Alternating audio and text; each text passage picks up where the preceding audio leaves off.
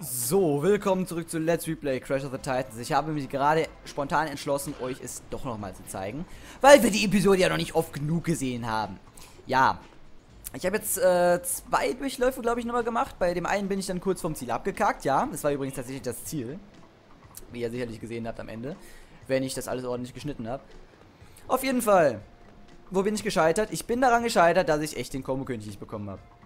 Am Ende kommen so viele Handlanger, wie man will. Selbst wenn man den letzten Typen geschrottet hat. Das heißt, ich hätte den vorhin echt umbringen können. Da, wo ich beim ersten Mal verreckt bin am Ziel. Und alles wäre gut gewesen. Da hatte ich nämlich den Handlanger, den Combo-König schon. Aber den Handlanger-König halt noch nicht. Den hätte ich noch bekommen. Gerade hatte ich beides nicht. Handlanger-König und Combo-König. Den Combo-König habe ich nicht immer bekommen. Weil die Voodoo-Hasis einfach zu asozial waren und mich die ganze angegriffen haben. Ja. Kurzum, ich darf jetzt also alles nochmal machen. Aber diesmal habe ich dieses verschissene Kämpferkostüm. Und genau deswegen möchte ich das nochmal zeigen. Vergeltung. Ich will mich an diesen Typen jetzt so dermaßen rächen. Ich hoffe, das klappt ganz gut diesmal. Wie gesagt, das Ratzhappen-Kostüm war jetzt nicht so effizient, wie ich mir das teilweise erhofft habe. Nichtsdestotrotz möchte ich euch nochmal zeigen, wie ich mich jetzt mit diesem Kostüm an diesen Wichsern räche. Dieses Kostüm wird auch die elementare Basis für den Uka-Uka-Kampf bilden. Da bin ich mir schon mal sicher. Also das werde ich auf jeden Fall benutzen. Vielleicht auch das Electric-Kostüm, aber ich tendiere tatsächlich erstmal zum Kämpfler-Kostüm, weil ich meiner Erinnerung nach noch mit dem Kämpfler am besten zurechtkam in dem Kampf. Gab ja Electric und Kämpfler zur Auswahl. Und der Kämpfler konnte halt mit seinem Wind die ziemlich gut in den Griff kriegen. Oder den, besser gesagt, den Uka-Uka. Den konnte er nämlich direkt betäuben. Klappte auch nicht immer. Aber es hat teilweise geklappt und das war halt ausschlaggebend dafür, dass ich dann im Endeffekt immer den Kämpfer genommen habe. Das war jetzt auch wieder richtig kacke, dass der runtergefallen ist, der Sack, weil, ihr habt ja gesehen, in einem meiner vorherigen Versuche, der schon jahrelang her ist wahrscheinlich, dass man die auch hier schon erledigen kann, da den Combo-König erledigen kann. Und das ist natürlich dann eine super Basis, weil, wie ich euch gerade mitgeteilt habe, vorhin habe ich es nicht geschafft. Und das pisst mich immer noch an. Weil es einfach so eine easy Sache, also was heißt easy Sache? Die Dinger sind halt wirklich nervig, weil die mit ihren Blitzen arbeiten und sonst was. Das sind wirklich richtig, richtig nervige Handlanger. Wird jetzt halt langsam auch schwerer durch die ganzen Episoden, also die Handlanger werden auch schwerer, das sieht man. Feiere ich jetzt nicht unbedingt, aber gut, ist halt so. Und dann unterbrechen die halt auch ganz gerne mal eine Combo. Oder, was mir natürlich immer noch passiert, dass ich dann irgendwie komisch in die Luft springe, beziehungsweise komisch lande, auf den Gegnern am besten noch und die Combo dann halt wegbricht. Was ich nicht geil finde. Da muss ich schon sagen, finde ich das Kombosystem in Herrscher der Mutanten doch irgendwie besser. Dass das permanent ist, bis man getroffen wird. Ich meine, das schließt natürlich jetzt nicht das eine Szenario aus, dass sie mit ihren Blitzen da arbeiten. Aber das schließt zumindest aus, dass ich irgendwie auf den Gegnern lande und dadurch die Combo weggeht. Was eigentlich, ich will mal sagen, schon mindestens mal 50% der Fälle ausmacht. Weil getroffen werde ich eigentlich nicht so häufig. Beziehungsweise bei den Voodoo-Hasis jetzt schon, aber vorher bei den ganzen Handlangern eigentlich nicht, weil die können eigentlich gar nicht so richtig treffen. Okay, wenn jetzt zum Beispiel diese Ninja-Affen da, wie heißen die Affen-Dinger da, wenn die jetzt explodieren mit ihren Köpfen, wenn die da, ne, dann okay, aber sonst an sich, ja. So, ich kann euch jetzt einfach so in den Arsch treten. Also in der Theorie, super. Klappt schon mal ganz gut. So, Taktik war, etwas Abstand nehmen, erstmal Dreieck und dann Quadrat. So, das ist die Taktik bei denen. Können auch hier schon die Voodoo-Hasis den Combo-König machen und so, aber da sind mir die Kämpfer dann noch, ich sag mal, so ein bisschen im Weg. Kann man, glaube ich, schon so sagen. Was ist das jetzt aber, weiß ich nicht. Aber der lässt sich trotzdem ganz gerne übernehmen, das freut mich. Ich hätte auch ganz gerne so eine Lebensgrundlage, sag ich mal. Also ich fände schon ganz knorke, wenn ich jetzt hier irgendwie so ein bisschen auch ein paar Leben bekommen würde durch Wumper oder so. Also durch Wumper, durch Mojo, nicht durch Wumper, durch Mojo. Mein Gott. Wumpermünzen gibt's hier nicht und Wumperfrüchte, ja, gibt's schon, aber die bringen jetzt, ja gut, die bringen Leben. So gesehen schon, aber die bringen eher Energie anstatt Leben. Wenn man das jetzt noch differenzieren möchte. Und das muss man eigentlich differenzieren. Ach, da ist schon wieder ein Kämpfer, den habe ich nicht gesehen. Der kriegt jetzt erstmal auf die Schnauze. Sollte er zumindest. Hat er aber nicht. Weil er ein Bastard ist. Pisser. Nicht mit mir. Zumindest nicht jetzt. Ich will erstmal gucken, ob hier noch ein neuer Kämpfer ist. Hier kommen doch bestimmt noch Kämpfer, ne? Natürlich kommen hier noch Kämpfer. Was erwarte ich denn? Dass noch Kämpfer kommen, ja. Wie gesagt. Super. Muss ich ihn erstmal wieder treffen, super. Hat geklappt. Und ich wurde auch nicht getroffen, weil ich noch im Angriff war. Das war toll. Also von dem Kämpfer hier, meine ich jetzt. Ja, komm, ist okay. Mein Gott. Dass die immer so übertreiben müssen. Was heißt immer? Manchmal. So random, was ziemlich unnötig ist. So, perfekt. Wall ist erledigt. Wir müssen jetzt aber aufpassen, dass wir nicht den Zweibot mitnehmen. Ja, es interessiert mich nicht, dass du da bist. Ich sehe es doch. Mein Gott, ich will den episch zerstören. Weil ich sonst nichts zu tun habe mit dem Ding. So. Die. Scheiß Spy-Robot. Echt. Darf gerne in der Hölle schmoren. Und wenn die mir jetzt wieder ein goldenes Ding da geben, so ein Freipatsch-Maske, ne, dann ist mir scheißegal. Dann werde ich mich jetzt nicht beeilen, sondern werde alles so machen, wie ich mir das denke. Ich weiß nicht, ob ich das reingeschnitten haben werde, aber ich habe hier auf jeden Fall vorhin so eine lustige kleine Situation gehabt, dass ich hier die Freipatsch-Maske von dem einen Voodoo-Hasi bekommen habe und dann, ja, bis da rein hingesprintet bin und kurz vorher ist mir natürlich der Saft ausgegangen und das war dann alles ein bisschen kacke, weil ich gegen diese Voodoo-Hasis dann, ja, im Endeffekt verkackt habe, weil ich gegen die gleichzeitig noch kämpfen musste, während ich gegen den Kämpfer gekämpft habe. Und dadurch ist das halt alles ein bisschen eskaliert, sag ich mal. Ach, jetzt gibt der mir sogar eine Freipatsch-Maske, das ist nett, aber ich hätte sowieso einen Freipatsch für den gehabt, insofern eigentlich Wumpe so. Und jetzt wäre es ganz, ganz wichtig, wenn wir die jetzt hier so, ne, ihr wisst Bescheid. Das wäre ganz geil. Wenn wir jetzt hier den Kombo-König bekommen könnten. Ist möglich. Durchaus möglich. Und auch realistisch gerade.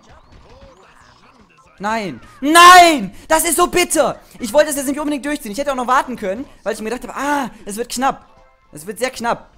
Ne? Aber ich habe mir gedacht, ja gut, das wird schon noch. Es ist nur noch ein Treffer und den bekomme ich natürlich nicht. Das ist so lächerlich, wirklich. Und daran kann es am Ende wieder scheitern. Weil ich hier diesen einen Treffer nicht bekommen habe. Beim letzten Mal hatte ich jetzt 31 von 35 Kombo-König. Wo ich jetzt hier Silber bekommen habe. Also wir können ja in der Theorie weiter, aber das will ich nicht. Ich will hier jetzt Gold, ich will diese Episode nie wieder sehen. Deswegen will ich das jetzt hier auf jeden Fall über die Bühne bringen. Auf jeden Fall. Vor allem weiß ich, dass es eigentlich gar nicht so ein weiter Weg mehr ist. Ich weiß, was ich tun muss, ich weiß, wie ich was machen muss. Also ich weiß, wo ich den Kombo-König am besten holen sollte, zum Beispiel da. Sonst haben wir jetzt halt, wie gesagt, auch noch da die Möglichkeit. Ganz am Ende. Also wirklich ganz am Ende, wenn alle Kämpfer besiegt sind. Denn dann kommen noch ein paar Wellen von Voodoo-Hasis, weil man sonst nicht auf den Handlangerkönig kommt. Und erst wenn die alle tot sind, also wenn wir den Handlangerkönig haben, kommen auch keine Handlanger mehr. Das war beim letzten Mal der Fall. Und erst dann haben wir offiziell den Kombo-König verkackt, wenn wir den bis dahin nicht haben. Aber bis dahin haben wir halt noch ein paar Versuche, den zu bekommen. Und das ist ganz gut. Und ich werde jetzt definitiv nicht während noch Kämpfer da sind, versuchen hier irgendwie den Handlangerkönig, den Kombo-König zu bekommen. Ich bekomme ihn, wenn ich ihn bekomme, sonst nicht. Das war dumm. Super. Jetzt haben wir auch noch die Freipatsch-Maske vergeudet, aber es ist egal. Ja, jetzt bin ich tot, weil ich dumm bin. So, komm. Aber ich kann ja halt wieder freipatschen, ne? Das ist... Kommt aus dem Gefängnis voll. So, her damit. Der andere ist auch direkt paralysiert, weil er nicht geblockt hat. Das ist natürlich toll. Was macht der da? Wartet der auf irgendwas? Ich kann ihn gerade mal ein bisschen zerstören. Komm hier. Ich habe noch genug Energie mit meinem.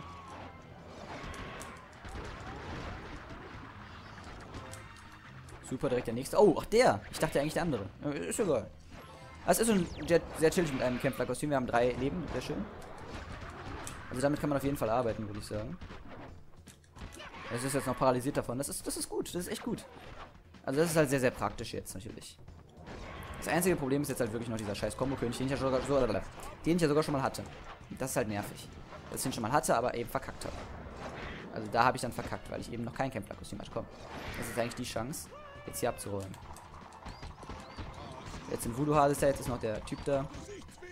Das ist eigentlich die Chance, ja. Und dann mache ich wieder so eine Scheiße. Beziehungsweise dann passiert mir wieder so eine Scheiße. Ich mache das ja nicht absichtlich. Und ich kann da vor allem nichts für. In meinen Augen.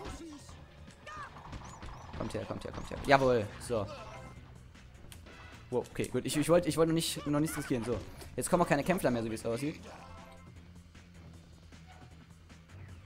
Aber jetzt kommen halt noch Voodoo-Hasis. Und die kamen gerade so lange, bis der Handlangerkönig da war. Ich hoffe, das ist es auch so. Aber es wäre dumm, wenn es nicht so wäre, ne? Und ihr seht ja gleich, hoffentlich, es kommen noch sehr, sehr viele Wellen. Und deswegen finde ich das schon ein bisschen erbärmlich, dass ich von den Handlangerkönig nicht bekommen habe. Den Kombo-König nicht bekommen habe. Weil es eben sehr, sehr viele Wellen sind. Ich weiß nicht, was passiert, wenn ich jetzt sterbe. Kommen dann ein paar Wellen nochmal oder kommen dann vielleicht gar keine Wellen mehr, weil jetzt quasi schon alles vorbei ist. Ich weiß es nicht. Ich hoffe auf jeden Fall, dass jetzt noch 2 Wellen kommen. Sollte auch so sein. Und wenn das so ist, dann habe ich den Handlangerkönig. Und dann ist alles super. Dann ist alles super. Und auch wegen der Energie, die droppen auch teilweise Humperfrüchte. Ich weiß nicht, ob die das jetzt schon mal getan haben. Jetzt hätte ich ihn theoretisch auch nochmal bekommen, den Kombo-König. Also ihr seht ja, das ist hier durchaus möglich, auch ohne irgendwie Kämpfer oder so. Aber ich habe es gerade einfach nicht geschafft. So, jetzt bitte noch eine Welle und dann ist alles gut. Dankeschön. Dankeschön. Leute, wir haben Gold. Wir haben offiziell Gold. Jetzt hier noch 5 Stück töten und überleben. Aber wir haben noch 3 Leben. Also daran sollte es nicht scheitern. Im Endeffekt dann. Also das sollten wir schon hinkriegen. Wenn wir das jetzt nicht hinkriegen, erbärmlich. Wir haben dann noch alle Spy-Robots, wenn ich den jetzt nicht vergesse. Dankeschön. Ich überlege gerade, ob ich ihn einfach leben lassen soll. Also nicht den Spy-Robot, sondern den Typen hier. Jetzt ganz vorsichtig erstmal den töten, bevor irgendwas passiert. Kommen jetzt noch welche? Würde mich interessieren. Jetzt dürften nämlich eigentlich gar keine mehr kommen, ne? Gut. So, ich würde sagen, wir haben lange genug in der Episode gehangen. Es geht ab. Nach draußen. Gold. Einfach Gold. There we go! Fuck yeah! So muss das sein, Mensch! Fortschritt. Das ist richtig gut. Ich weiß noch gar nicht, was ich mir für eine Paarzeit aufschreibe. Bei dem letzten Part jetzt. Ich schreibe einfach mal random. So. Gut. Jetzt sehen wir auch nochmal, wie es hier aussieht mit Episode 14. Und wir sehen jetzt vor allem hier, haben wir jetzt 71%. Das heißt, diese goldene Trophäe hat jetzt 1% gebracht, denn gerade hatte ich 70%, als ich im Menü war. Das habt ihr jetzt nicht gesehen, weil ich das rausgeschnitten hatte.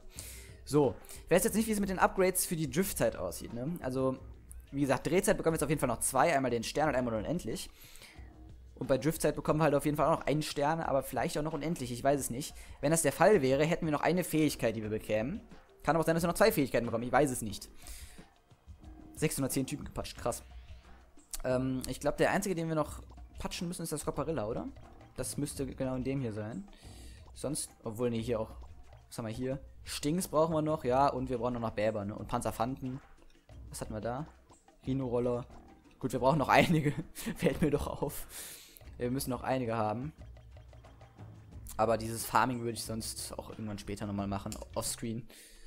Das muss ich ja noch nicht unbedingt mehr onscreen machen. Mal schauen. Aber es geht erstmal weiter und das ist wichtig. Das ist so wichtig. Episode 15. Calamityville. Ja, esse mein Calamityville. Ah. Endlich. Was heißt endlich? Aber ich weiß jetzt endlich, wann diese Episode kommt. Und ich habe es auch vermutet, dass sie jetzt kommt. Das ist Episode 15 und da haben wir jetzt einen Kombo-König von 20. Gut. Bei Calamity muss ich irgendwie immer an Unholy Ground denken von Sunrise Avenue, weil da das Wort Calamity vorkommt. Was ich sonst irgendwie wirklich noch nie gehört habe, außer in diesem Spiel. Deswegen hat mich der Song andererseits auch wieder an dieses Spiel erinnert. Oh Gott, ich will nicht in Säure. Ach, ich muss da weiter, ja? Gut. Nochmal gepeilt. Da wieder Präzisionssprünge machen, die ich nicht kann in diesem Spiel. Das Spiel kennt mich mittlerweile. Und leider kenne ich auch das Spiel. Ja, diese scheiß Voodoo-Hasis, ne? Ich habe so einen Hass gerade gegen die, weil die im Endeffekt daran schuld sind, dass ich jetzt so lange da in der Episode gehangen habe. Weil die mich erstmal immer so getötet haben, während ich irgendwie versucht habe, die mit den Kämpfern zu verhandeln. Und vor allem haben sie mich einfach jetzt richtig gefickt mit dem Handlangerkönig und Kombo-König. Handlangerkönig war ja nicht das Problem, sondern der Kombo-König im Endeffekt. Und das fand ich nicht so geil. So, hier kommt jetzt die Stelle, die ich meinte, wo ich dachte, dass sie noch in der letzten Episode vorkommt. Aber die letzte Episode war ja an sich eigentlich sogar relativ kurz, muss man sagen. Was ich aber auch nicht schlecht finde. Das muss man natürlich auch nochmal extra erwähnen. Das war sehr gut, dass die nicht allzu lang war. Ich hau dir auf die Augen, Kleines. Oh Gott. Benutze den Scoparilla, um alle Feinde zu besiegen. Ja. Warum nicht?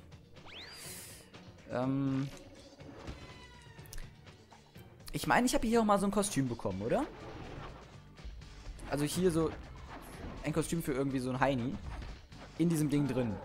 Weil ich stelle mir gerade die Frage, in der Theorie, wäre es möglich, dass ich die Sachen, also die Titanen, die mir fehlen, zum Beispiel der Scoparilla, dass ich die hier in dieser Arena farme. Wenn ihr das sicher wisst, dann schreibt mir das bitte, weil es könnte wichtig werden. Es könnte mir Sachen erleichtern, weil wenn ich jetzt hier zum Beispiel nochmal in die ganzen Episoden rein muss, um da die Scorparillas zu patschen oder so. Ich weiß halt auch nicht mehr, wie ich das damals gemacht habe. Dann wäre das nervig. Und wenn ich das hier direkt machen könnte, in so einer Arena, wäre das halt geil. Wäre schon ganz praktisch. Ja, jetzt hätte ich schon fast den Combo-König erreicht. Jetzt haben wir hier noch Rhino-Roller, super. Vielleicht kommen wahrscheinlich noch Panzerfanten. Aber mit dem Scorparilla ist man teilweise schon übermächtig, muss man schon sagen. Aber es heißt teilweise, man ist übermächtig. Man darf halt trotzdem nur nicht sterben. Die Gefahr ist durchaus da bei so manchen Gegnern. Wie zum Beispiel ein Panzerfanten, wenn er jetzt hier kommen sollte und uns flamen sollte. Aber da kommt gerade keiner. Jetzt kommen hier Matschdinger. Gut, dann kommen wahrscheinlich gleich auch noch Kämpfler und, ne? Ratzapfen, genau. Die ihren Special Attacks, die werden dann wahrscheinlich schlimm werden. Wenn sie kommen. Das weiß ich noch nicht. Gerade kommt keiner. Da kommen sie, die Kämpfler. Na ja, klar, dass sie noch kommen. Habe ich ja bereits groß angekündigt. Nicht mit Freude, aber groß angekündigt schon. Will ich gern töten. Ja, scheiße. Ich habe mir schon so eine kleine Kombo erhofft, aber gut. Ist jetzt auch egal. 38 Sekunden noch, ja, und wir haben schon wieder Gold, wollte ich schon sagen. Gold haben wir in der Episode leider noch nicht. Dafür sind wir leider noch am Anfang. Moment, der war mal rechts, ne? Wenn denn da dann mal so ein Schalter war. Dauert auch gar nicht mehr so wahnsinnig lange bis zum nächsten Upgrade. Ich denke mal, bei 900.000 wird es soweit sein. Ja, gut, gut. Freue ich mich drauf. Natürlich gibt es hier wieder keinen Schalter, das ist super. Dann geh sterben, würde ich sagen. Ich warte wie immer auf dein Mojo. Dann haben wir auf jeden Fall 3 Achten vorne stehen. Na, oder auch nicht. Es gibt doch mehr als erwartet. Was nicht schlecht ist. Lieber zu viel als zu wenig. Wobei man in diesem Spiel nicht zu viel Mojo haben kann. Weil man am Ende Open End hat. Weil sich kein Kreis mehr füllen kann, weil es keine Upgrades mehr gibt. Und kriegt man auch, dann kann man auch einfach gar kein Leben mehr bekommen, ne? Durch das Mojo oder, oh, wohl doch. Das hat nichts mit dem Kreis zu tun, das hat ja nur mit der Zahl zu tun, ne? Und gut. Ist auch egal. So, hier gibt es gleich die geheime Voodoo-Puppe. Und hier habe ich ja damals immer so ein bisschen Voodoo-Hasis gefarmt, wenn man das so nennen kann. Wobei ich glaube, das war nicht mal Absicht. Ich bin mir aber gar nicht mehr sicher. Da sind schon wieder 2 in den Abgrund gefallen, die ich gerade eigentlich benutzen wollte, um hier einen Combo-König aufzubauen. Also das heißt aufzubauen, um einen Combo-König zu machen. Was jetzt aber auch nicht dramatisch ist, weil 20 sollten wir schnell bekommen. Können wir jetzt auch noch mit denen bekommen. In der Theorie, wenn ich gut wäre, bin ich aber nicht. Ja, hier habe ich ja ein paar für den Handlangerkönig gefarmt, das weiß ich noch. Und auf dem einen Pilz da gleich kommt auf jeden Fall die Voodoo-Puppe. Ich glaube auf diesem grünen Stängel da, genau. Ach, da sind auch nochmal Voodoo-Hasis. Ja gut, dann haben wir ja... Will der eine nicht nochmal runterkommen? Dann habe ich hier nämlich 3. Mit denen könnte ich besser arbeiten als mit 2. Gut, wir haben den Combo-König, wenn es jetzt dazwischen kommt. Dankeschön. Hervorragend. Wir haben uns die Voodoo-Puppe. Die Konzept... Ja doch, die Voodoo-Puppe. Ist ja eine Voodoo-Puppe. Aber es ist vor allem die Konzeptgrafik, die wir damit freischalten, die wir uns natürlich wieder ganz am Ende angucken. Auch wenn wir das bereits beim Let's Play getan haben, aber Extras kann man sich immer wieder angucken. Habe ich auch bei Twinsanity gemacht. Ich meine, dafür macht man das ja, um die dann zu sehen. Zumal ich bei Twinsanity natürlich damals auch nicht alle gezeigt hatte. Habe ich ja schon mal erwähnt. Also ich weiß, dass ich das hier gemacht habe, aber ich weiß nicht, ob es nötig war. Ich gehe einfach mal davon aus, dass es jetzt hier nicht nötig war. Sollte es doch nötig gewesen sein? Scheiße. Kam jetzt nicht irgendeine fiese Stelle? Ich weiß es nicht mehr, aber ich kann mich halt daran erinnern, dass ich diese Stelle da vorne ganz oft gemacht habe. Das heißt, ich kann mir durchaus vorstellen, dass jetzt hier irgendwie fiese Scheiße kommt. Ich weiß es nicht, wirklich nicht. Werden wir sehen. Der Electricky sollte aber noch nicht kommen, oder? Der kommt doch eigentlich erst in Cortex und Uka-Ukas Verschlag da, oder Nina Cortex. Ja gut, Cortex fällt Nina auch drunter. Ich weiß echt nicht mehr, was hier das Problem war. Dein ist tot, gut, du bist auch tot gleich. Du bist tot, habe ich gesagt. Der fällt natürlich nicht in die Spalte, sondern fällt über die Spalte drüber. Logik pur. Dann kommt bestimmt wieder Matcha gleich. Wenn er schon so ein Giftsee ist, dann... Doch, hier war irgendwas wirklich ganz, ganz Fieses. Auf jeden Fall habe ich hier eine Freipatsch-Maske, die ich auf jeden Fall mal gerne mitnehme. Wenn ich hier rüberkomme. Schnell rüberkomme. Beeil dich, Crash, beeil dich. Ja, ich bin tot, gut. Wenn ich einmal in der Grütze bin, bin ich auch, glaube ich, für immer tot. Also, ich kann nur noch sterben. Ich kann nicht mehr überleben. Weil ich mir da nicht sicher bin. Aber ich ätze ja danach noch weiter. Ja, lass mich da wenigstens erstmal an Land kommen, du Sackratte. Er spuckt doch deine Scheiße. Ich kann dich auch so jetzt übernehmen, das ist kein Problem. Wirklich nicht, aber... Ich dachte eigentlich, du wolltest mir hier noch so ein bisschen...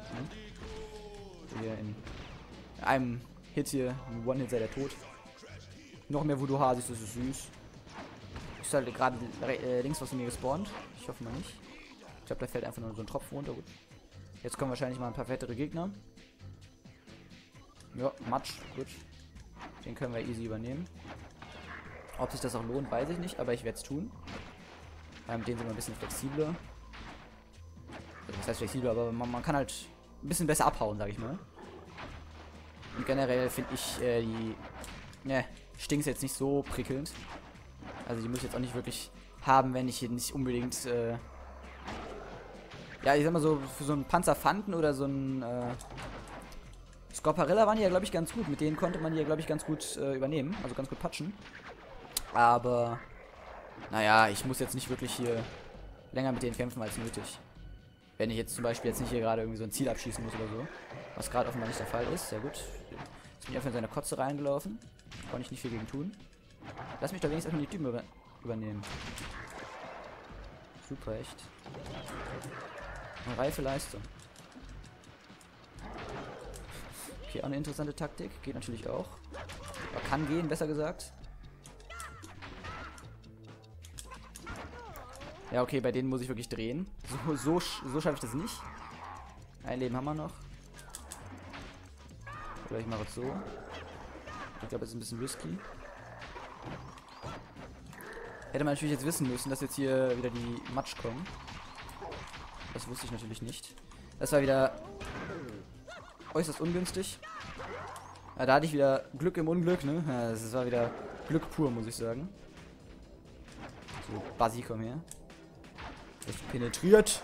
So. Jetzt kommen wieder schöne Voodoo-Hasis, die ich wieder schön catchen kann hier. So, hier kommt her. Der Säge. Kommt einfach her. Ich vermute ja, dass in den Kisten dann eine Wumperfrucht ist irgendwo, aber die will ich mir dann für Crash aufsparen. Weil ich ja für Crash brauche. Ich könnte mal wieder ein bisschen Saft gebrauchen.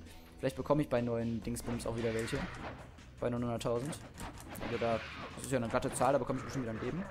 Oh, jetzt zahlt das Kämpferkostüm natürlich. Es hätte sich ausgezahlt.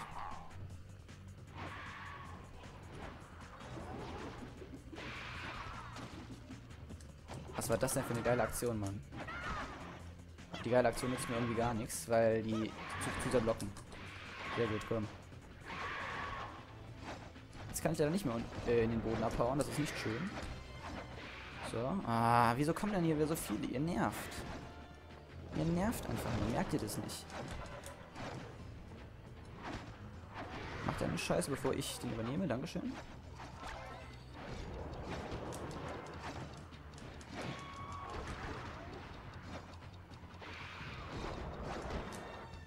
Sehr gut, der eine ist schon mal... Ja. So, ja, nun nicht mein Freundchen. Das wäre ein bisschen zu einfach, ne? Und es kommen mal wieder neue Assis. Was für ein Wunder. Chillt mal euer Nippel, Alter. Ja, und der macht direkt noch eine Attacke. Was soll das denn? Das war schön. Das war wirklich schön. Muss man ja mal so sagen. Ich finde, jetzt reicht es auch mal langsam, ne? So. Aber ich bekomme jetzt ein neues Leben, hoffentlich. Jawohl, dankeschön. Ist das zufälligerweise tot? Nö, das ist gar nichts. Natürlich ganz nice. Yes! Genau so habe ich mir das vorgestellt. Müssen wir nur aufpassen, das wäre jetzt ja auch wirklich... Ja. Das habe ich schon fast befürchtet. Aber im Weiteren sollte es jetzt nicht so dramatisch sein. Drehabstieg, okay, gut. Habe ich den irgendwie mal benutzt im Let's Play? Ich weiß es nicht. Ich glaube nicht wirklich, ne? Ich hau ab. Wenn ich noch darf. Dann halt nicht. Wieso habe ich denn jetzt den Panzerfanten da? Das fände ich jetzt nicht so geil. Ich würde ja driften, aber ich traue mich nicht. Den könnte ich zwar nutzen zum Patchen und so, aber nee, lass mal. Ich habe nur Leben. Ich versuche noch irgendwie durchzukommen und das war's dann. Ob ich noch durchkomme, weiß ich nicht, aber dann weiß ich zumindest, wie die Episode weitergeht, ne? Und ich sag mal so, das hier lohnt sich ja sowieso nicht mehr. Und ich meine, da oben ist jetzt auch das Ende. Das war nicht die Szene, in die ich mich noch, wie gesagt, erinnere. Mojo sammeln bringt in dem Kontext jetzt auch nicht mehr viel. So, was war das jetzt hier mit dem Drehabstieg? Den linken Analogstick drehen und Aktion drücken. Der Part ist auch schon wieder ewig lang, muss ich sagen. Ich glaube, ich beende den Part jetzt erstmal. Ja, bis zum nächsten Mal. Tschüss.